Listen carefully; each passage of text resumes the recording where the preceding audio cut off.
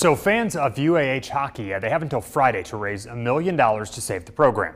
It's the only Division I hockey program in the South, but earlier this week, the university announced it was scrapping the program because of funding lost from the coronavirus.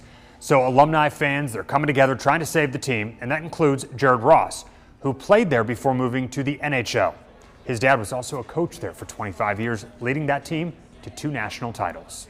Hockey in Huntsville, I mean, it's been around since the late 70s, and, it's really grown. You look at the kids around the rink and how it's impacted them. You see them out on the ice skating during the intermissions, cleaning up the snow.